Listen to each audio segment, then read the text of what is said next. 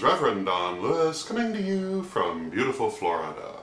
And today our question comes to us from Susan B. And Susan B. asks whether it is possible for spirits to attack us while we are sleeping. And my first answer to this is never say never. Theoretically, yes, it's possible. Is it likely? I think it's very unlikely, a very rare happening. What I would say is if you feel like you've been attacked by something while you're sleeping, the more likely possibilities would be A, you've had a bad dream. Sometimes a dream is only a dream, and I would say to look at it first as a dream and ask yourself, is this telling me anything, or is it reflecting anything in my life? Secondly, if you still feel like you've been attacked by something, it's less likely to be a spirit than a negative energetic charge. When bad things happen, they often leave a negative charge behind them.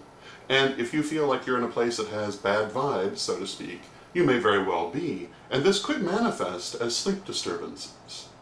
And the third choice is that you might have been attacked by a person.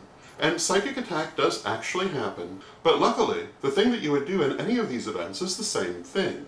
And you would want to do basic psychic shielding, you would want to cleanse the energy in your room, you might want to get a dream catcher and charge it to disrupt any negative energies and prevent them from reaching you. These are a few of the things that you could do to disrupt any of these different things that might be causing you to have disturbances in your sleep.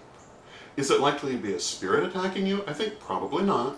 But there are things that could happen, and these are the things that you would do for them.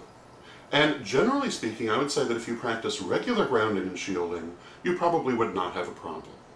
So I hope that answers your question, and until next time, may you blessed be.